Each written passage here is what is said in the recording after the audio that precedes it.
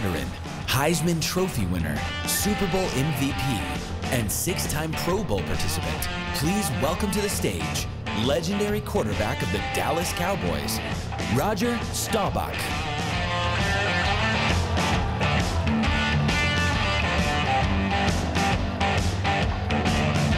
Just take a seat on here.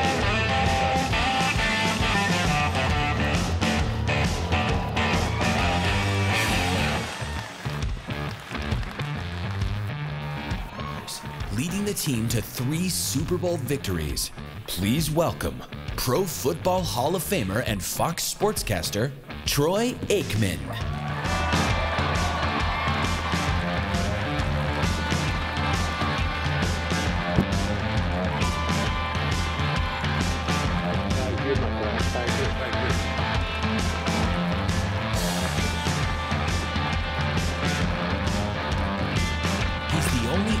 Running back to win a Super Bowl championship, the NFL MVP award, the NFL rushing crown, and the Super Bowl MVP award, all in the same season. Please welcome to the stage the league's all-time rushing leader, Pro Football Hall of Famer, Emmitt Smith. Yeah, baby! Yeah, baby! I'm gonna take the middle. He's an NBA legend with 21 years with the Dallas Mavericks, an NBA and NBA Finals MVP, a 14-time All-Star team member, and is considered the greatest power forward of all time. Please welcome the NBA's number 6 career scoring leader, Dirk Nowitzki. Woo! Are you a big man?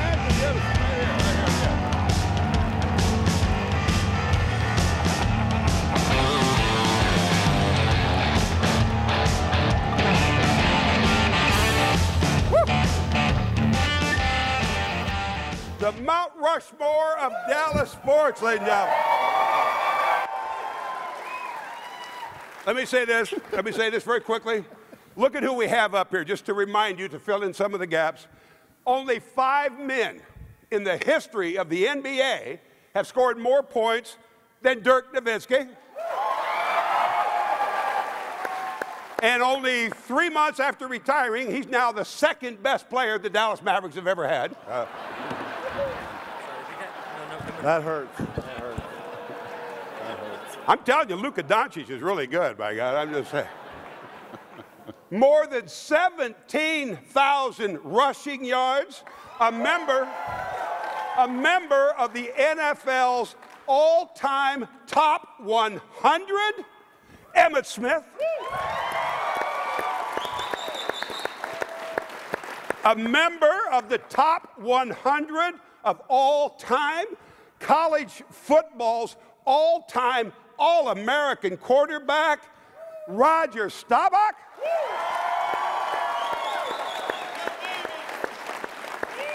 Which begs the question, Troy, how the hell did you get up here?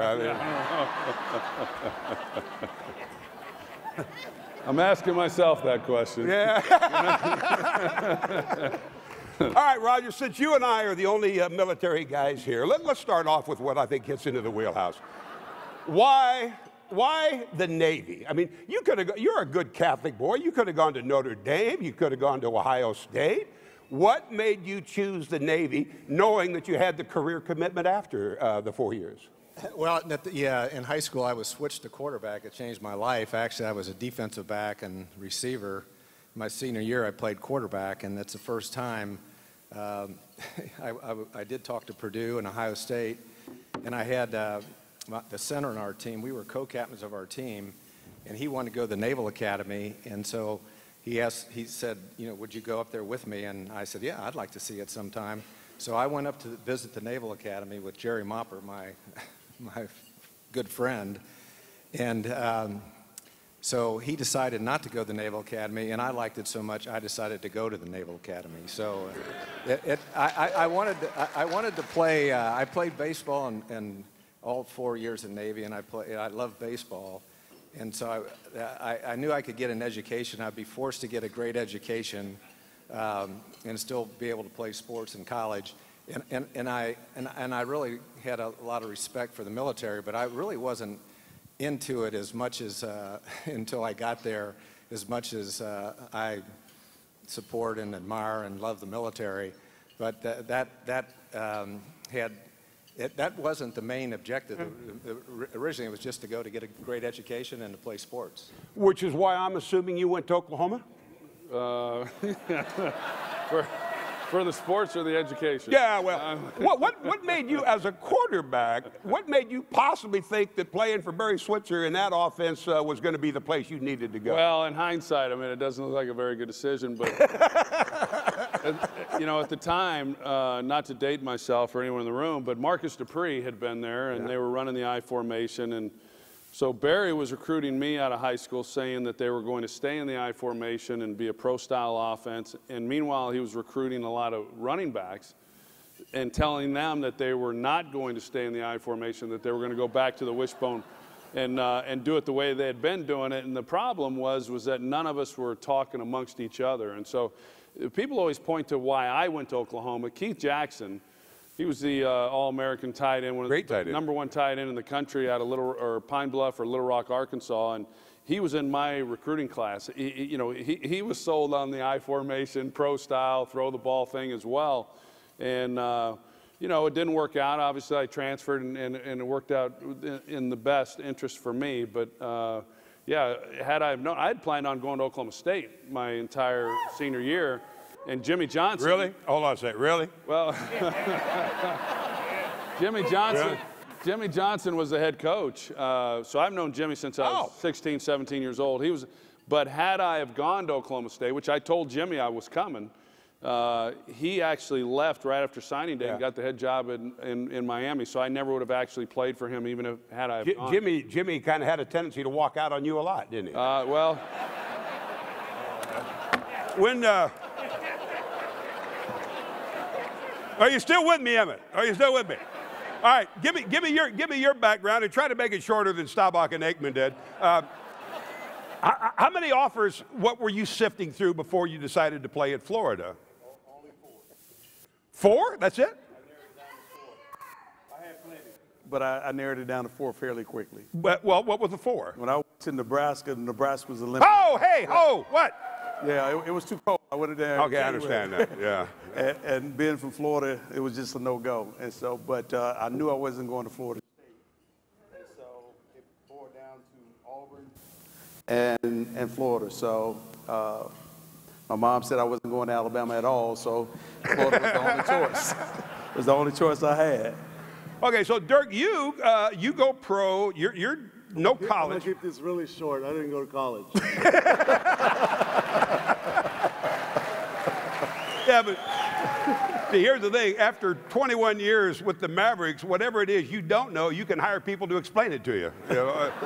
What I'm doing now. That's the pace I'm in now. Was there any thought, parents, friends at all, or was it always you were going to be going straight to the NBA? No. Actually, I was on a recruiting visit. I visited Stanford and Kentucky, Cal at the time. I knew the coach, so I enjoyed my time there and I had a good time. But after that one game that I had in the U.S. it was the Hoop Heroes, the Hoop Summit at the time, and I had a good game, and everybody said, basically, you're lottery now, and so it's kind of hard to bypass that, and everybody said, if you could be lottery pick, you got to go, so I decided to go straight.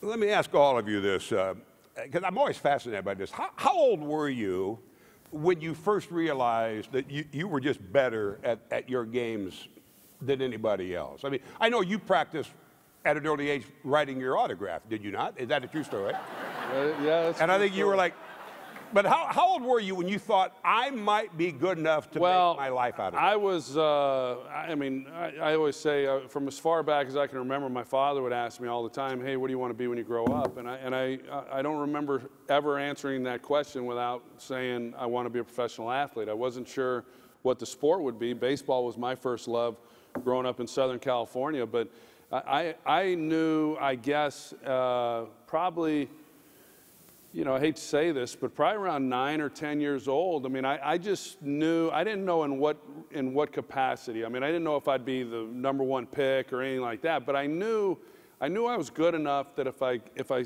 stuck to it, I'd have a chance to try out for a professional team in some sport. So I was always motivated and driven to see that through, and you know, hey, it's worked for me. I'm one of the fortunate guys in the world to be able to live out a dream and see it all happen. But that's just it. It usually doesn't happen. How old are you? I was actually 10 as well. I was 10 playing, and I was forced to play up a grade level with 11 and 12-year-old guys. And at a grade level, playing against 11 and 12-year-old guys, which are all bigger, faster. But I was able to compete with most of them and play at the level that they were playing at and still excel in my position. I think you're doing to your microphone. Yeah, they don't want to hear me. But so you were ahead of the game, like you said, at 10, playing with 12-year-olds. Yeah, yeah. You must have been doing the same thing in Germany, I'm assuming, right? Yeah, so I actually played a bunch of sports growing up. My dad was a handball player, which is a sport that's really not that common here, but it's pretty big in Germany.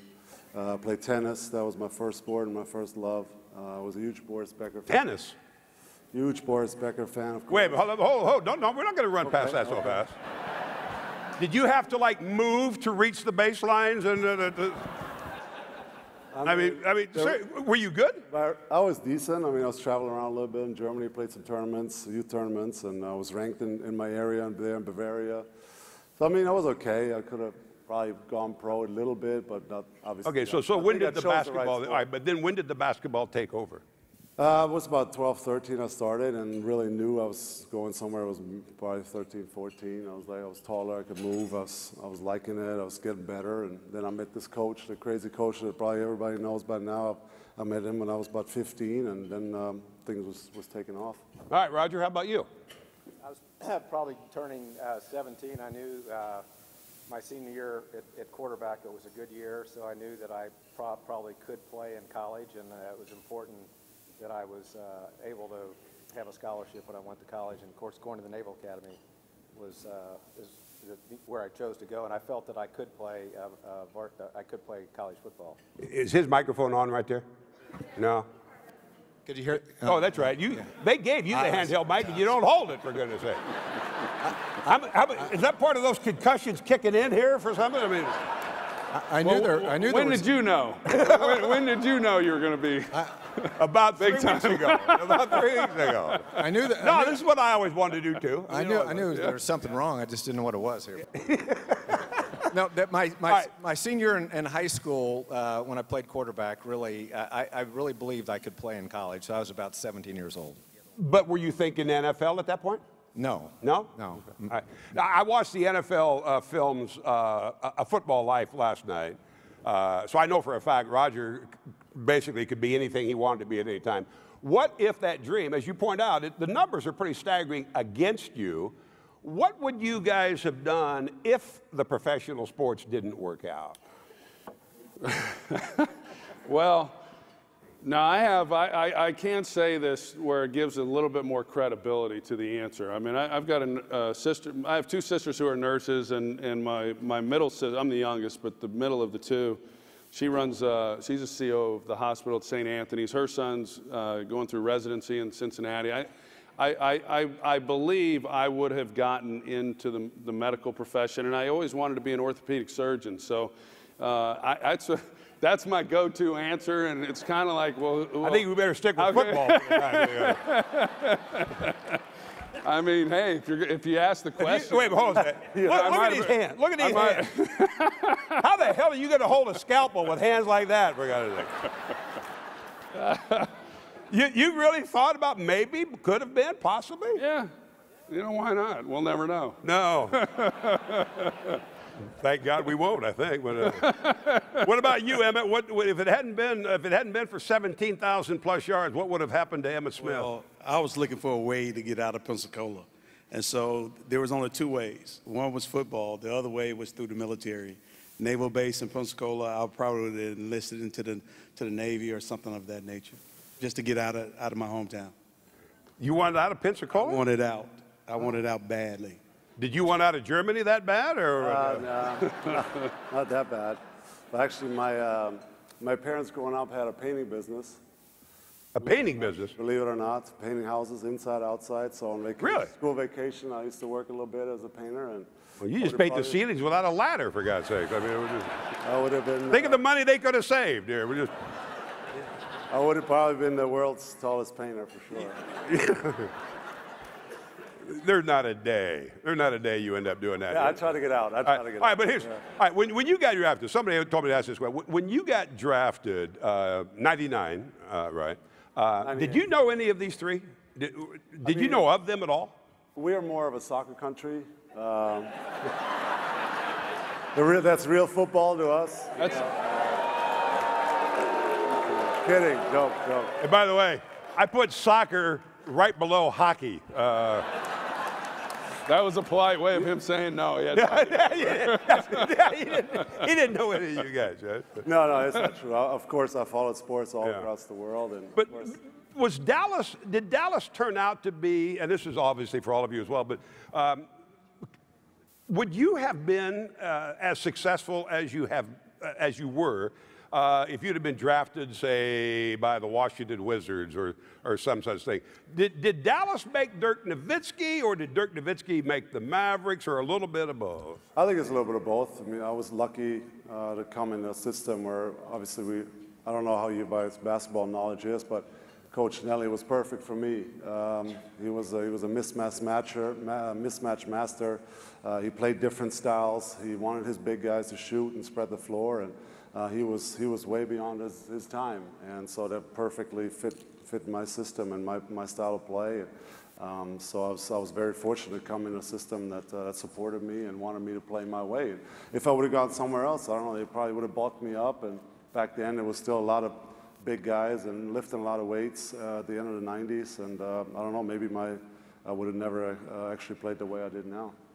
So if, say, the Cincinnati Bengals, with their great success, had drafted Emmitt Smith, what would Emmitt Smith have accomplished?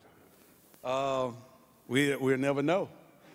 We'll never know because that didn't happen. But if we had to go on a hypothetical, I would have thought that Cincinnati would have won at least one championship by now. You know what he's doing here, right?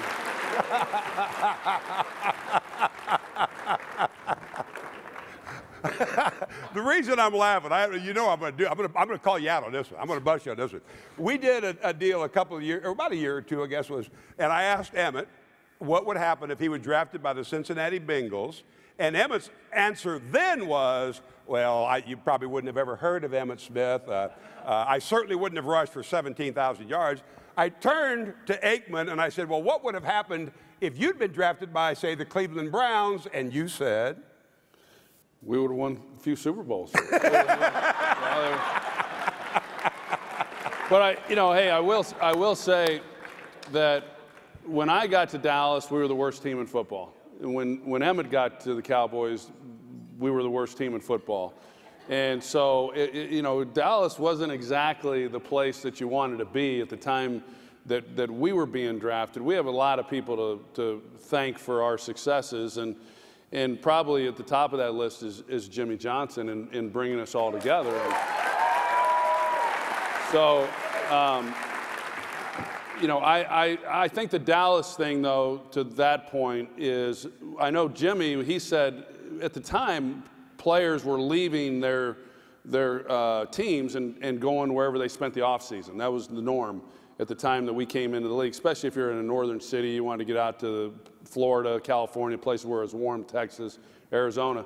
Jimmy made it clear that you're going to be there in the offseason. And I think that if Jimmy had taken a job in, I don't know, Green Bay or somewhere like that, would players have stayed? I'm not so sure they would have, but Dallas is such a great town. I mean, I love Dallas. It's my home. It has been for 30 years or whatever it's been. And Jimmy said, if you don't stay here in the offseason, you're not going to be on this team. Well, that wasn't a real hard sell because most guys were staying anyway. And so I think from that standpoint, a lot of players leave Dallas, the Cowboys. They still reside here in this community. And I think it says a lot for the city. And I know Dirk is still spending time here, even though he's from Germany. And kind of going back and forth, you know, Roger's been here all these years, Emmitt's still here, and could go through a whole list of guys, and it's because of this community. So I don't want to take anything away from the city. The city's had a huge part of our successes, along with a lot of individuals who helped make it happen. Also, Roger, go ahead. How realistic was it that you might have actually ended up in Kansas City when you were being drafted by Kansas City and the Cowboys? Yeah, when it was 1963, I was still at the Naval Academy, and they had two leagues, and I was drafted by Dallas and Kansas City, and they both had an interest that if I ever decided to play again, you know, when you're young, 4 years seems like an eternity, but they both talked to me about playing if I played for Kansas City or Dallas, so I signed a commitment to play for the Dallas Cowboys, and that was a smart move because Lenny Dawson stayed on for a long time after I got out. And Don Meredith retired. I was leaving the service, and Kurt Mosier called and said that Don Meredith retired. I thought it was a joke, you know, I thought he was just kidding. But he retired, and so I became Craig Morton's backup quarterback. If he would have stayed, Don could have played another 5 years. Don Meredith was a heck of a quarterback, really. And so I was fortunate to have a chance. So Craig and I battled back and forth for a few years. Well, you mentioned you and Craig Morton battling back and forth. One of the people asked me to ask this question. How big a fan were you of Tom Landry's idea of alternating quarterbacks on the plays with you and Morton running in and out? Well, when he announced that, I thought he had a stroke.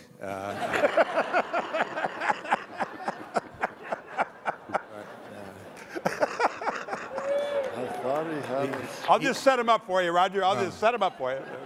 No, he didn't have a stroke, by the way, but that was a bit unusual. And you know, the team, Coach Landry was the best. For 20 years, we won.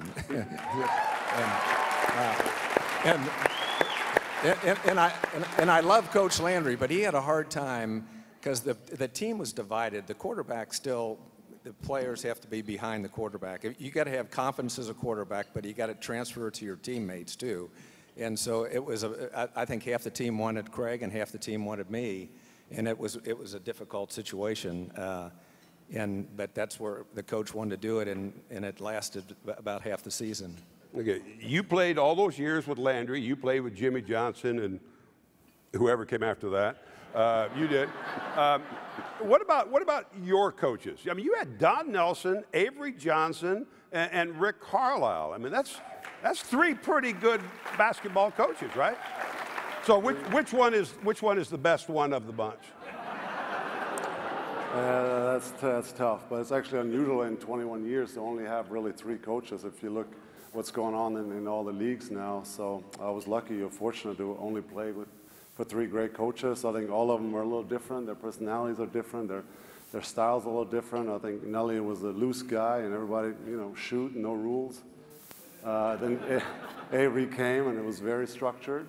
And then I think when Rick came, he sort of kind of like took the middle ground. There was some structure, but there's also free play. He gave Jay Kidd a lot of freedom. So I think if I would, you know, say who's where, I think Rick is kind of right in the middle of the other two. Okay. I will get to some of these other questions, but I got two more of my own that I have to ask. What is so hard about retiring? You probably don't remember this, but your rookie year, you and I were playing golf at Trophy Club. We were on the second hole, second tee box, and I said something about how long you're going to play or something. You said, I'm going to quit before I'm 30. You remember this? Well, it's true. Nod your head like you remember. Yeah, okay. But you actually said to me, and I told you, I'll take any bet you want to make that you will not retire before you're 30. And you said, I guarantee you I will. Every one of you teared up. You went to Arizona for a year, I guess, just to check out the dry heat or something, I guess. But what is it? What is it that makes it so hard to walk away from the game? And let me start down here at the end again, because I saw your teary farewell the other night. So. Yeah, well, I was 27 as a rookie, so I was turning 38, and I had a few concussions. So, and we had a really good quarterback to take over for Danny White. So I really missed it, though. I missed just the adrenaline rush that you have before the game, and so it was tough retiring. But I think I had to do it, but I had a chance to play 11 years, and I was very fortunate to get those 11 years in. And you were coming off back surgeries, concussions, 34, I think, 35. Yeah. And you didn't really want to quit, did you? Well, it was not especially. I mean, I had given some thought to maybe going elsewhere and playing. I think a lot of people point to the concussions as to why I retired. If there was an injury involved, it had really more to do with my back. You're right. I had back surgery. I was having some shots my last season to try to even get out onto the field, and not taking anything away from the head injuries because I had a few of those as well. But that wasn't a big component in the decision. It ran a lot deeper. I was frustrated with a lot of things that were happening within the organization, and so I was ready to move on. I was ready to move on from Dallas and maybe kick the tires on another organization. And I think it was an emotional time for me. I think you start this game when you're a kid. You just start. Many of you played, and you got kids who are playing, and with the innocence of playing sports, and then to have it parlay into an occupation to where you get paid for doing it and get paid well, and make amazing relationships, and then have the successes that we were able to have. When that comes to an end, it's a hard thing to kind of put your arms around as to what you're going to do. I mean, I'm a fairly emotional guy anyway, so that was really hard. I cried when you retired, and so. Well, wait. Oh, that's right. You haven't retired yet, but I will retire, or I will cry when you retire, when that day comes. So. Well, a lot of people think I have retired. And the reason I'm wearing the tuxedo tonight is because I am working part-time now. We've had some cutbacks at Channel 8. I've got to get over to Bob's Steakhouse because I handle the late seating over there. I mean, I was hoping it was at Bob's rather than somewhere else. It's going to be Bob. You know it's going to be Bob. But you after, and you were surprisingly healthy, I think, as I remembered anyway. But you couldn't walk away. You wanted to go do at least one more shot in Arizona. Why? What was so hard about realizing your time is up? Similar to what Troy has said. I mean, you play this game because, number one, you love the sport, and you want to see how good you can become. And you go through the whole entire process of Little League, high school, then college, and then you finally make it to the pinnacle of being a professional athlete, and you're around some of the best in the entire country in this sport. And you pin yourself up against these guys, and he's like, do I really measure up? And can I do and become the best version of myself within this sport? And so when it gets to the end, the hard thing for me was watching guys like Troy and Michael and Charles Haley and Darryl Johnson, guys leave the sport before me. Because I've never envisioned them leaving the sport before me. I've envisioned us all leaving at the same time. And so when that started happening, a part of you start to leave. Because like Troy talked about it earlier, when we first got here, the Cowboys was at the bottom of the barrel. And then when you build something... Kind of like they are now. Well, when you build something special, you want to hold on to it forever. You want to hold on to it still with forever. me, Roger? Still with me, Roger? Go ahead. Roger's making me laugh. Yeah. Maybe say it. So you want to hold on to it forever. And so when you get to the end, the thing that, people always talk about, prepare for retirement, prepare for this, but when you get to the end, it's like, what's next? And the next is the unknown. Everything else you've done has been what progress you know. and what you know. And now it's in the unknown. And the unknown can be very difficult because how you fit in the unknown is yet to be seen. So you have to figure out how to make these life adjustments themselves, because we've always have had someone give us a schedule. Now we have no schedule. Now we have nobody managing our processes.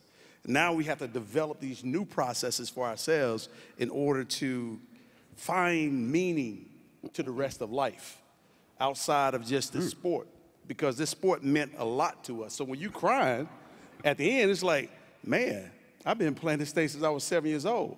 Now, I'm never going to play this sport ever again. What's next? A dose of reality hits you. But you come to learn quickly when you hang around guys like Roger Staubach and you see others and you watch them transitioning from the sport, you learn that it's something that's going to happen to everybody. And you have to start being prepared for it, even when you don't want to let it go. And for me, going to Arizona gave me a chance to truly realize that, first of all, why am I in Arizona? Secondly, what else can I do? I mean, how many more yards can I get? What does that mean? Thirdly, if I hang around any further, I'm going to get hurt real bad. And then the fourth part is, this is truly a young man's sport. And my body cannot take any more hits. So going to Arizona gave me an opportunity to have closure and say, I'm done with this. I have nothing else to prove. It's behind me. Once I'm done, I don't ever want to look back over my shoulder and say, what if, or should I have stayed another year? All that was out of my system, and it helped me move forward cleanly. Yeah, wow, that's really good. That's really good. Go ahead, try to top that, Dirk. I'm gonna keep it short. You know, I basically knew last year was already it. I was having foot problems. It was taking the fun away, and the whole year I already knew this was going to be my last year. And even how much you think about it, you're still going to be emotional when the time comes. And I'll never forget the last week preparing, putting the jersey on one last time at home. I'll never forget the last home game, and it still brings goosebumps, obviously, to my skin. I mean, it's only been, what, 8 months now, so it's still all pretty fresh. And all that Emmitt has talked about, I'm going through now, trying to obviously find my routine, find my rhythm, enjoy my kids, travel, and then find something that I enjoy for the rest of my life. So I'm in that period now, but so far I'm enjoying it. But leaving something that you love is definitely hard. But as I'm sure we all do, I'm going to stick around my sport. The sport has given me so much since I was 14, 15 years old. I've been traveling around the world, meeting so many cool people and relationships. So give me a few years off, and I'll be around the game. Yeah, wow. This is the one constant you heard from all four. I mean, Roger was being literally knocked out in football games. Troy had the concussions in the back. Emmitt was trying to avoid a massive injury, landed on his head in Chicago, and the foot injuries he had. Do you think the average fan, despite all the talk about the dangers and the injuries in the sports, maybe a little more so in football, but basketball has an incredible wear and tear. Do you think the fans still understand and appreciate what you guys go through to play your games? Probably not. I mean, and nor should they. I mean, I just don't think you truly appreciate the collisions and the toll it takes on a body, you know, unless you've actually been through it. And I think there's some frustration on fans' parts with the changes in the rules and player safety. And I think fans are all for it. I think everybody's for safety, but I can only imagine. I hear from a lot of people, a lot of fans, when calls are made and hey, this isn't the way the game used to be played, and all that goes. But if you and Roger played under the rules they have today, you'd both still be playing. Well, I would be. I don't know. I don't know about Roger.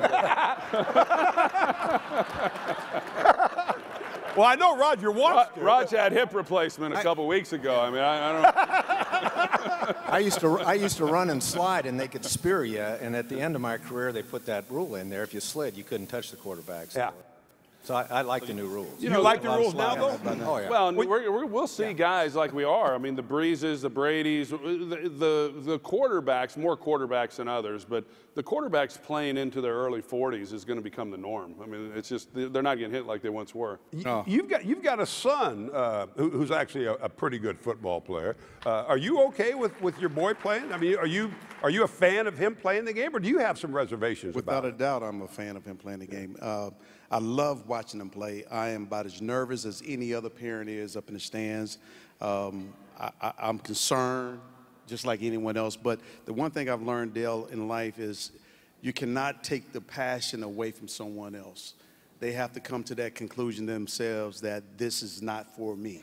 And he has to go through the whole process. My job as a parent with the experience of being in professional sports is to be there when something bad happened, to analyze and help him work his way through that piece and listen to what the doctors are saying and understand and ask the right questions to the doctors and challenge them and so forth. And so I'm cool, because one thing I love about our sport, you absolutely have to love it to play it, because it doesn't have any good meaning.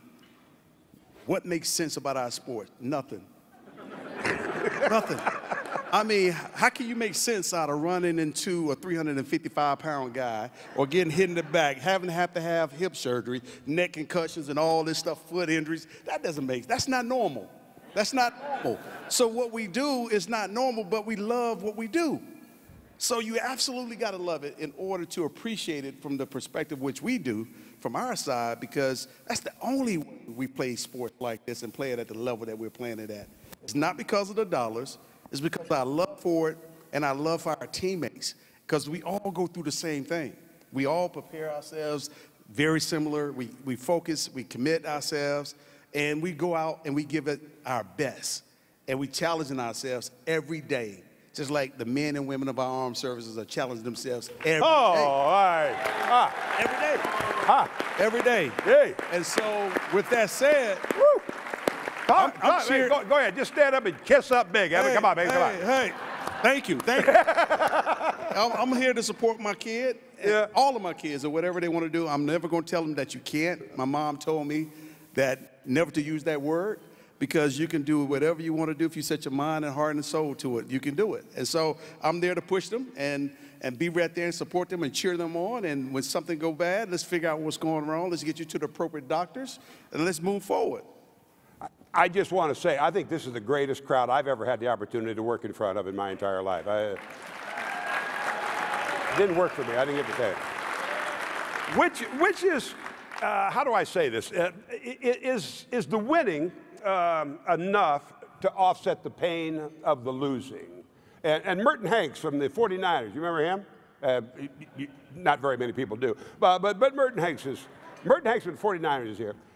Was winning the Super Bowl as enjoyable and as much fun, or was it the pain of losing the year in, '94, was it not? Did you say Merton was here? Yeah, he sit back there. Hey, Merton, how are you, bud? What's up, Mert? There you go. Yeah. We got a 49 in the house. Yeah. He's one of the. Well, they didn't have a victory parade, so he was free to get here. They didn't have to celebrate out there. So. One of the really great players and great people. So, Merton, welcome to Dallas. I think that what happened for me anyway, is that when I came to Dallas in '89, we were 1-15 or 3-13, 1-15 my rookie year, not very good, and then that ascent to winning a world championship and being on top. It was an amazing ride, and each step along the way, and there was a lot of heartache that came with it. But when we finally got it done, the sense of accomplishment and achievement was so overwhelming. I mean, it was, but yet once you do that the first time, and I'm sure Merton would feel the same way. Once you do it the first time, it is never the same, because then that became the expectation. And doing it the first time, you only obviously get to do it once. So even though we climbed that mountain a couple more times, each one, although special, was not quite with the innocence that the first one was. And I just remember that, to answer your question, the wins were not enough to make up for the disappointment of losing. You know, I mean, you were obsessed with the losses, demoralized by the losses, and the wins you just kind of took for granted and expected. And that's unfortunate, you know. I mean, I think that's in all business. I think that's just the way life is. But Dirk, you had, I think it was '07, when you had Miami, you should have won that series. '06. You're up 2 games, or '06. But then Miami comes back, wins 4 in a row. But then you come back in 2011 and you win. Now that you're out of the game, do you think about the win, or do you think even a little bit more about the one that got away? Well, I personally think there is no win without all the losses. I think over 10 years, every time you're disappointed, you're ending the season on a loss, with a playoff loss, and it's just super frustrating, but that pushed me, really. It pushed me in the off season to work harder. In my 20s, if I took 2 weeks off in the summer, that was long. I was already back in the gym again, working hard and trying to get better and be a better player, a better person. And I always say I wouldn't have been the closer and finisher in 2011 without all the losses, and especially the one in 06. I know you remember almost every game you played. Which way do you look at it, Roger? I think that's really a good question, because we had 11 winning seasons. We won a couple of Super Bowls, but we lost, especially the second one. We lost to Pittsburgh 21-17, and we were really a wild card team. We were building at that time in '75, but the second time we played them, we lost 35-31. So I really go out to play to win and do everything to get ready to win, and that's what players have to do today. Is they got to work hard. They got to look at the game. They got to get ready to win, and not just to go out there to play. And so I think a lot about losing that game. When you ask that question, I think, oh yeah, losing to the Steelers 35. They were really a good team, but we were good too that year. We got Dorsett and Tony Hill. We added on to the team. We had a really good team that year. So that was I think about that loss more than I do. Do you still remember all the scores of the games that you played? No. No. But I bet you he has a lot of losses that stands out. Yeah. we both do. I mean, winning, like Troy said, sometimes you become numb to the fact, or your expectations there. When you have a great team, you have the tendency to think, well, we're going to win this game. And then when you have a loss, you're like, what happened? How did this team beat us? How did we lose to Atlanta? How did we lose to the Bills in the regular season? How do you lose to a Redskins team that came? Well, they lost to the Bills in the regular season because you were holding out for that money you said you didn't care about. First and foremost, You just walked into that. I'm sorry. we're going to diffuse this lie he just told. I never held out. I didn't have a contract. So if you don't have a contract, how is that holding out? I stand corrected. You are unemployed. Only in our sport, they say you hold out for more money. But when you're unemployed, they say, well, he's negotiating. I think you hit a nerve. You hit a nerve. I might have kept that one to myself. When you lie in bed at night, I asked this, let me drop a name since you guys have been dropping them on me. I asked this to President Obama last year. Yes, I was there. I sat down with President Obama. And I also met, that same day I met President Obama. Later that day I met Stormy Daniels. That's true. And since I do work and live in such a conservative state, I paid President Obama $130,000 not to tell anybody.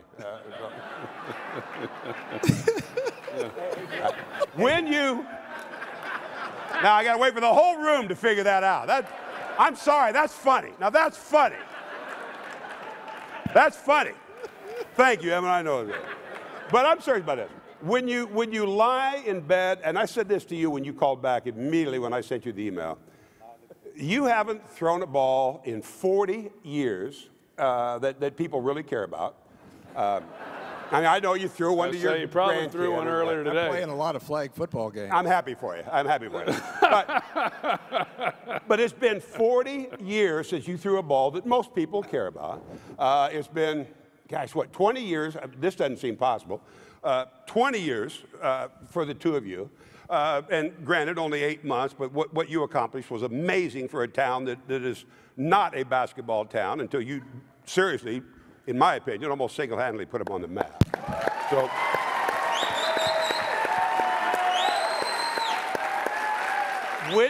when you lie in bed at night, do you ever find yourself just looking up at the ceiling and thinking to yourself, yes, I'm Roger Staubach, and the rest of the world is not? No, I don't. You seriously don't think it's crossed your mind? Evidently. Yeah. Oh, hold on. Wait. Try it again. Yeah. There you go. He's messing around with my mic here. Yeah. But so you say No. you don't think that way? Not really. Nope. No. Yes, you do. Yes, you do. Heavens, no. I don't at all. I mean, my athletic career, Cowboys career, college, whatever. I mean, it was great. I mean, and I don't mind getting up here and talking about it. I made some great relationships. I lived out a dream, as I said earlier, and accomplished a lot more than I ever thought that I would when I, started in this journey. But I mean, I don't give a lot of thought to my playing career, and I just had someone reach out to me and they wanted to talk about the Jimmy Jerry situation from 25 years ago. I said, who cares? I mean, it's just my football life was great, but it's kind of over and done with. And I said even back then, I hope that as I get older, I hope that I'm still not talking about what I did 25, 30, 40 years ago. I mean, and you've heard me say this. I mean, my most important thing is being a dad to my girls, and when they, I said it in my football life. When our family is going to tell our story. Nothing against the fans. I love the fans. I love the support that the Cowboys have, but they're not going to tell my story. My family is, and I hope if my girls say, hey, he was a great dad, then I'm pretty content. I don't need the Hall of Fame. I don't need any of that stuff. So. Because, see, you, out of all of the accomplishments here, somebody will pass Dirk in the scoring title, and apparently Luka Doncic in the next 3 years, if I understand it correctly. But I don't think anybody, because the way the game has changed, I don't think anybody will ever break your all-time NFL rushing record. Do you ever just lie there and think about, I really am pretty cool? No. Because I believe just like Troy, really do. And I think the thing about most athletes, we did what we were able to do, and we're pleased with what we were able to accomplish. All the other stuff is for people that have not achieved that level of greatness. And so you have not achieved that level of greatness, you sit back and talk about it all the time. See, we don't like to talk about it. We want new things to talk about. Now your microphone works. Well, great. But you were on Ellen, weren't you? I was on Ellen. Yes. Yes, I was. Have you been on the Ellen DeGeneres show? Yes. No. All right, let me try this last one. A couple of questions I asked people at Channel 8. I thought both of them were incredible. If you could have one guy to play with, and at the same time, let me kind of make this a twofer as we go around. We got just a few minutes here. Kind of a twofer question. A, if you could have one teammate from any period of time, long ago, now, whatever, to join your team, who would it be? And at the same time, who was the guy on the other side, or like in your case, Dirk, that you went up against, that you said, oh, this is going to be a long day. This is going to be an uncomfortable day. Roger, go first, please. Oh, boy. I guess it would be Freddie DeFinney. Be what? It was my senior year in high school. I switched to quarterback. We played the opening game. We're losing at the end of the game, and if we lose that game, I lose. My job will go to Tom Schneeman. So I throw a touchdown pass to Freddie DeFinney, or I wouldn't even be here right now.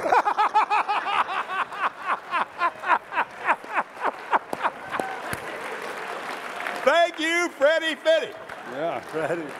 So who was the guy? Who was the guy that said, "Okay, this is going to be a bad day. It's going to be a long day because he's on the other side of the ball"?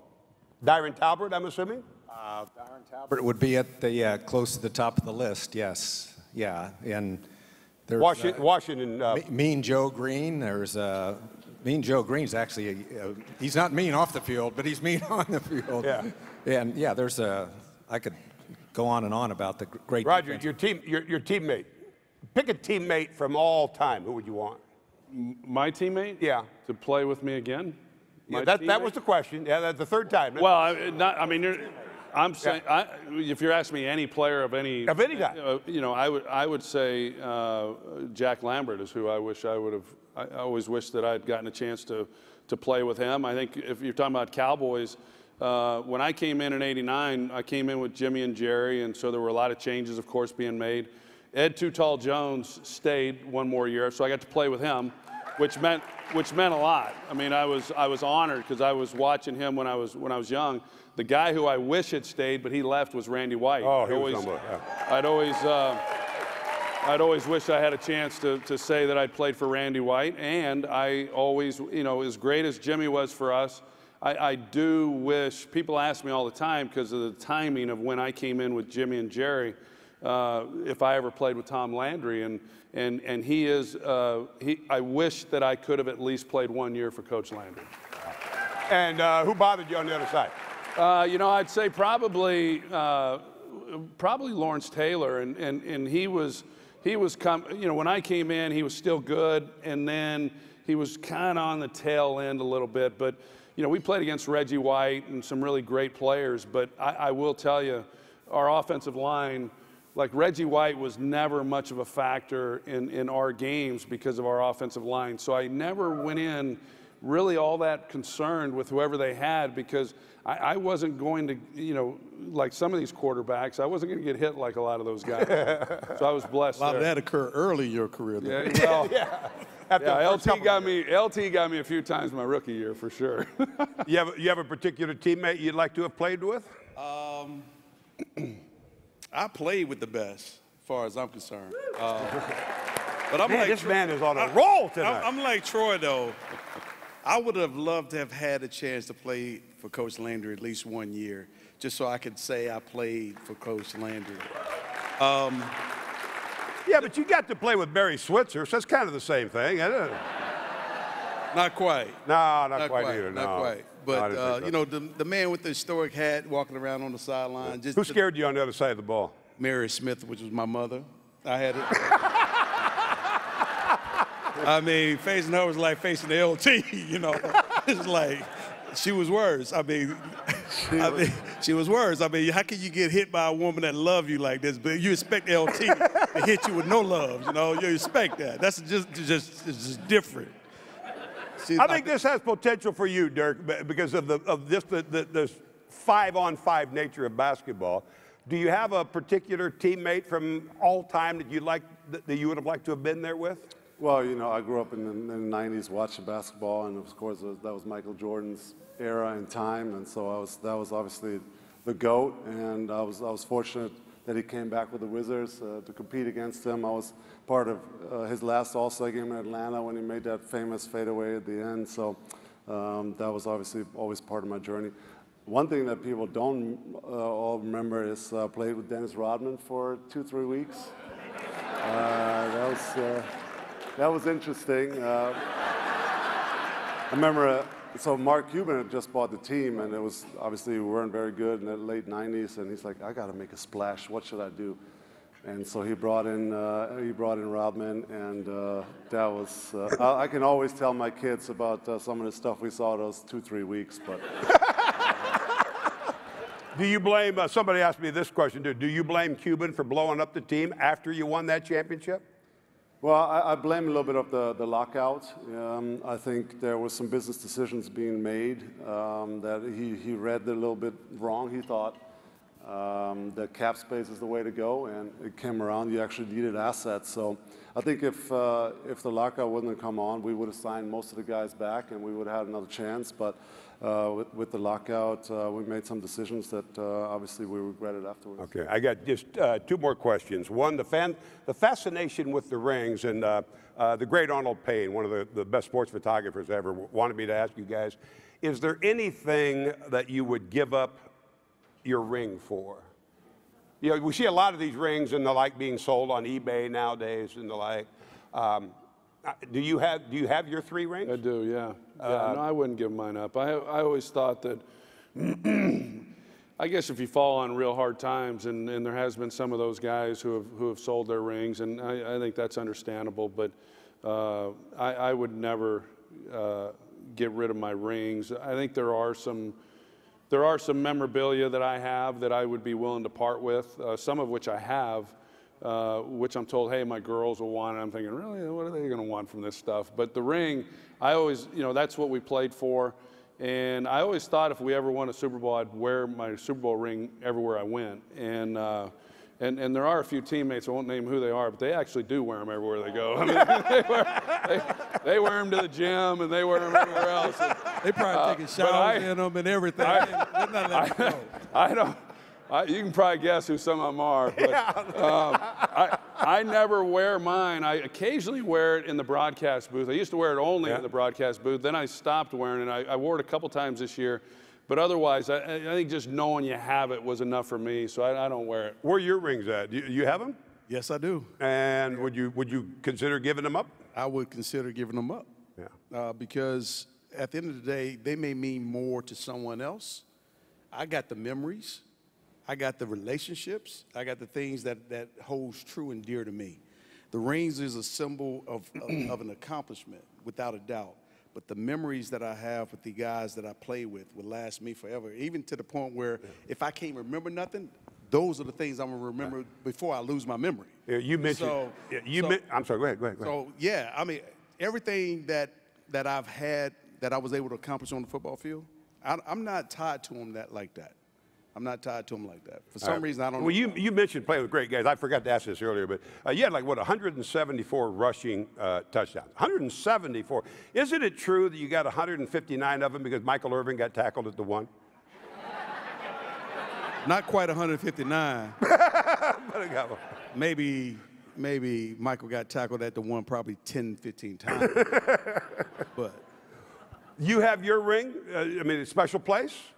Yeah, I have it at home. And Special? You're not giving it up? No, of course, like Troy said, if my family would ever fall on hard times, it'd be the first thing, of course. But if not, no, that's something I always wanted and dreamed of, and watched, the ring presentations for years, and so I'll always keep mine. And that's actually funny when we won, and Mark was like, I want to do something different. I'm thinking about a bracelet or a foot bracelet, and I'm looking like, are you out of your mind? Like. It's got to be. It's this classic. It's just, everybody has it, and so we finally talked him into doing a ring, and it's the greatest thing. A bracelet. He wanted to do a bracelet. I said, "You're out of your mind." Roger, what have you done with your two rings? They're in a safe, and the couple of times, it's twice actually, that I got a call that someone said they got my ring. And what they did, Balfour put my name on it as Put it to your mouth. Yeah, Balfour put my name on the ring, that just to show, and it wasn't my ring. I mean, it was not my ring. It was safe. So I thought a couple times they were someone had taken my rings. So he has his ring sitting on top of his Heisman Trophy. I got the Heisman on the hood of my car. Sean, want me to ask you, if somebody does this, say, 30 years from today, and obviously it won't be me sitting here in the middle, but if somebody does this 30 years from today, I think without question, Roger's still going to be on Mount Rushmore. You agree? You'll be there, right? I love putting him on the spot like this. I don't know why I'm on there.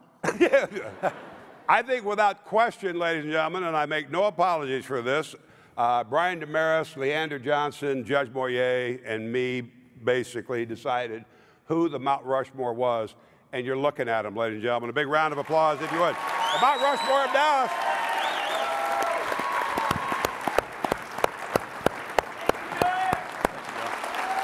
All right, we're going to auction. We're just going to auction off the jerseys real fast. Let's get down, okay?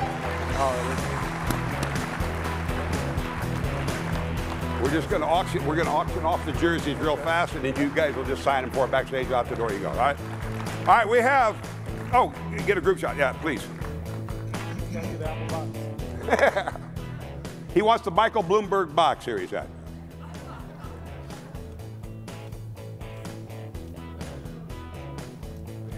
All right, bring the lights up for me if you can. Here's what we're going to do very quickly, because I want to get these guys out. They've been kind enough to give us their time on a Saturday night. It's amazing. We're going to auction off 4 of their jerseys, 1 jersey apiece. You will come up on stage. You will get your picture taken with the jersey and the player, and they will take you backstage and personally autograph the jersey for you. And did I mention this is for Heroes on the Water? So open your heart. If anybody needs a paddle to do the auction. All right, well, let's just get the lights up. We'll see where we're at, yeah. Can we get the lights up in the room? Open up your hearts, reach into your pocket, and let's help these incredible military veterans. And again, show a little homage to these men for giving up their time by doing it. All right. Roger, where's Roger's jersey first? We know we're getting close to Roger's bedtime, so let's do this one first. Where is it? Do I have it? Doesn't matter. Give me $500. Where you at? $500 for Roger's jersey. I got five. All right, 1,000. Where's 1,000? $1,000. Holler out. I got 1,000. 1,500. 1,500, sir. I got 1,500. Back to you for 2,000. 2,000. I got 2,500. I'm looking for 2,500. I've got 2,000. 2,500. Where? Right here? Who you pointing at? I need more light in the room. I got 2,500. Oh, okay. Right. 2,500. I'm looking for 3,000. Who bet the $2,000?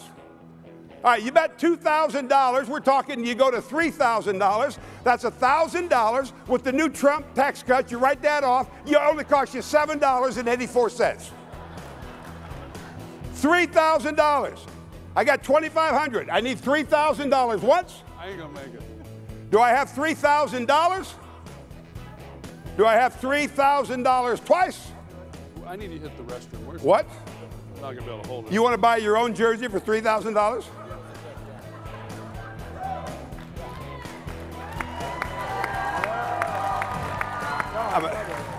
I'll tell you what I'll do. I'll tell you what I'll do. You give me $3,500. You give me $3,500. I'll sell it to you right now. $3,500, unless of course Roger's willing to pay $4,000. $3,500 once, twice, sold for $3,500. You're awesome, my man. You're awesome. I'm not gonna make it. Emmitt, come on up here. All right, we've set the bar at $3,500. The NFL's all-time leading rusher, Emmitt Smith. His autographed jersey and a picture with Emmitt Smith. $500 just to make it fun, act like you care. $1,000 I got, back to you for $1,500. $1,500 I got, back to you. You're not gonna buy it, don't worry about it. $2,000. $2,500 to you. You already went $1,500. What do you stop just to impress your friends? Yeah, get out of here. 2,000. What did I leave off at? 2,000 here, right? 2,000 I got. 2,500. 2,500. 2,500 I got, sir. 3,000. Come on. It's for the veterans. $3,000. $3,000, sir. Don't chicken out now. He's done. He's at his choke point. Give me $3,500. I'll sell it to you right now. $3,500 once. $3,500. Yeah, right. Anybody in the room for $35,000? You bought it for $3,000, sir. Come on, Dirk. Thank you, Emmitt. Hey, you were incredible tonight, my friend. You were incredible. Got it? Oh. Okay. The hell? There we go. Yeah. Chris, we could buy this. You could use it for a dress. I mean, Dirk Nowitzki's. His auction. $1,000. 1,000 I got. 15. 15 I got. 2,000, sir? 2,000 I got. 2,500? 2,500? 2,500 I got, sir. 3,000 to you. You've already gone 2. Come on, you cheap ass, come on. You went 2. He's at 25. You go to 3. 3,000 I got. 3,000, thank you, sir. 3,500. 3,500 I got. We are now looking for the bid to embarrass Roger Staubach. I need $4,000 to embarrass Roger Staubach. $4,000.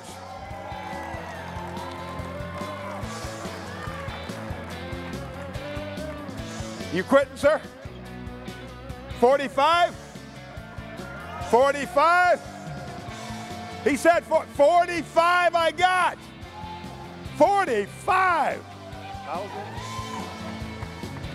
I tell you what, let's do. You go to $5,000, the house will come down, and we will all just stand and cheer and hope like hell he goes higher.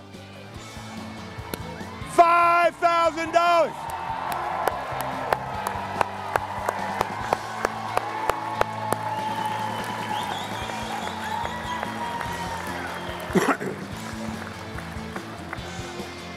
We got some work to do when you get up here, Aikman. We got some serious work to do. 5,500. 5,500. You need a fourth. I got 5,000 once. 5,000 twice. You bought yourself a Dirk Nowitzki jersey. Thank you, my man. You're incredible. Thank you. Come on up here, Troy Boy.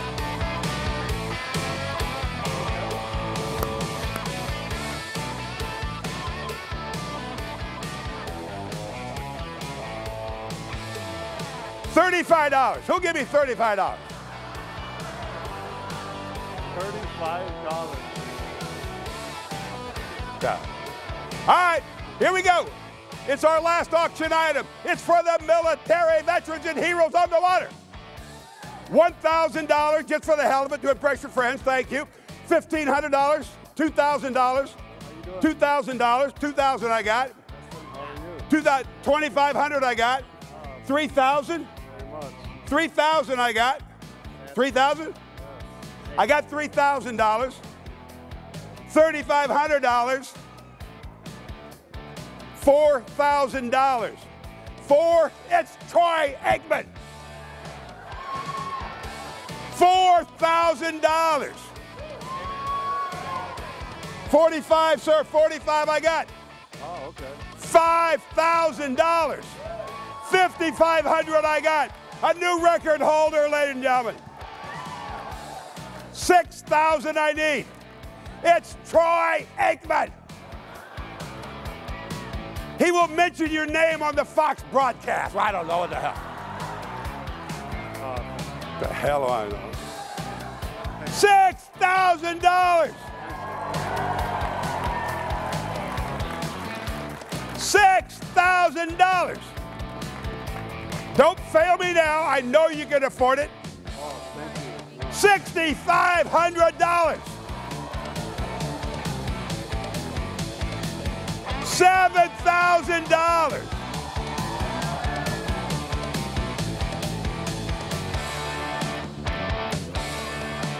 I was going to buy the damn thing. I got to.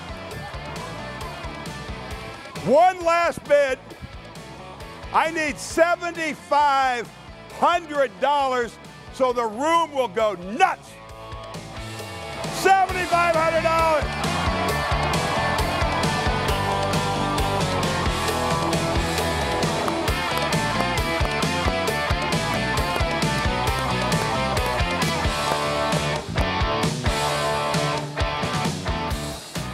$7,500.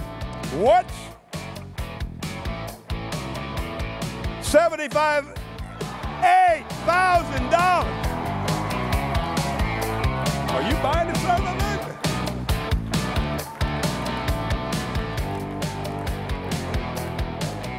bitch? Don't leave me now, sir. We're taking every damn guy that's ever served in the military fishing. We're going to drown every damn worm in the Trinity River.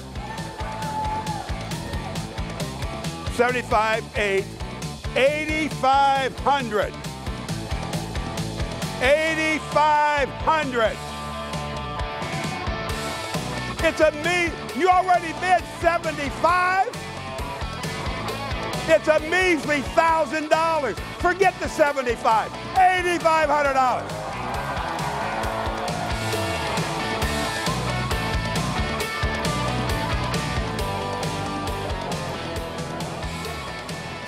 Staubach is backstage crying his ass off right now.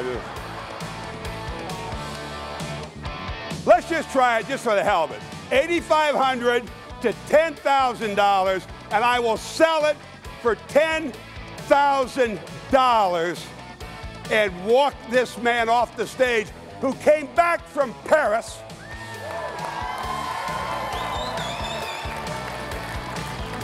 He lost almost $9,000 in guaranteed hotel rates just to be here tonight. But if you don't want to cough up a little money, I've got $8,500. I want $10,000. I'll let you. $10,000. Come on. Come on. Come on. That's pretty damn impressive if I say so myself.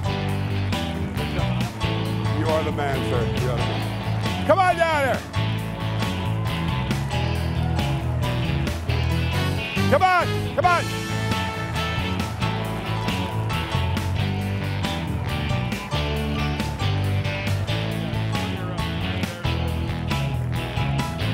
Let her up here. Let her up here. Come on.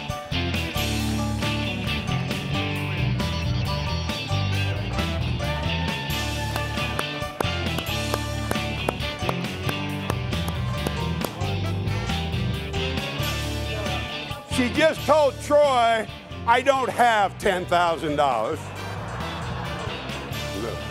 That's incredible. Get the picture. Another round of applause for all of them. Where's my raffle item? None? No raffle items. Closing arguments for that. Okay.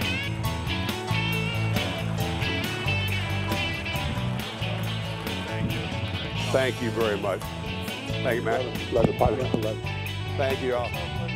Thank you so very much. Thank you. Ladies and gentlemen, I thank you all from my heart.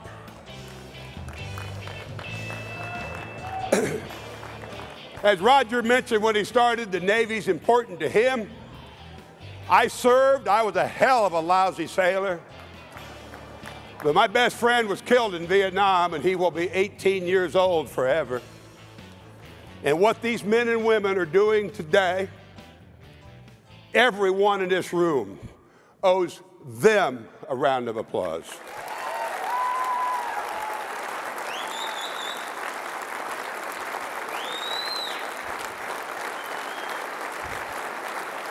Heroes on the water. Heroes on the water. Thank you, everybody. Good night. Be careful out there. Thank you.